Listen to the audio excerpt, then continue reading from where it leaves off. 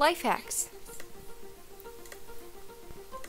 If you ever use hair ties, you know that annoying feeling of getting that red mark on your wrist. Well, no more. All you have to do is take your hair tie and simply twist it around your finger. You can even use it for any size or any finger. All you need for this one is your phone and a phone case. So when you're watching videos and you don't want to hold it up with your hands or rest it up on anything, just use your phone case to prop it up on a table or wherever you're watching it. All you need for this one is a book and a bobby pin. If you use bobby pins in your hair, I'm sure they're lying around your house somewhere, so go and hunt them down. If you're an avid reader, I'm sure it's annoying when you can't figure out which line you left off on from last time.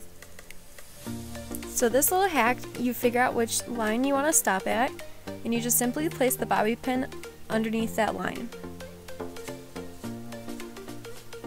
Then, when you open up your book next time to read, you know exactly where you left off. For this hack, all you need is a bag and a pen. If you know the struggle of always trying to keep your chips nice and fresh and crispy, you want to get out as much air as you can from the bag. Then if you don't have a chip clip lying around, all you need to do is find a pen that has one of the little clips on it, and simply just clip it on the bag. And voila, you're done. Next, all you need is a bag of popcorn. Usually your microwavable popcorn. Just take the bag and place it in the microwave for as long as it says. Wait for the kernels to pop. And take it out when it's ready.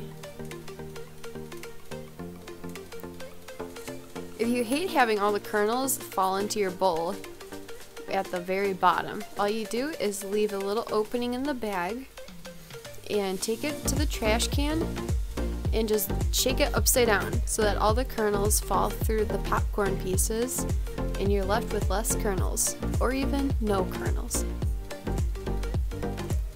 For this one, if you're tired of your straw just falling around in your cup, all you have to do is take your plastic wrap, your cup, and a straw. Simply just cut the piece to the size that you need it and poke your straw through the top, and you're all set. Your straw won't fall around in your cup anymore. Thanks for watching.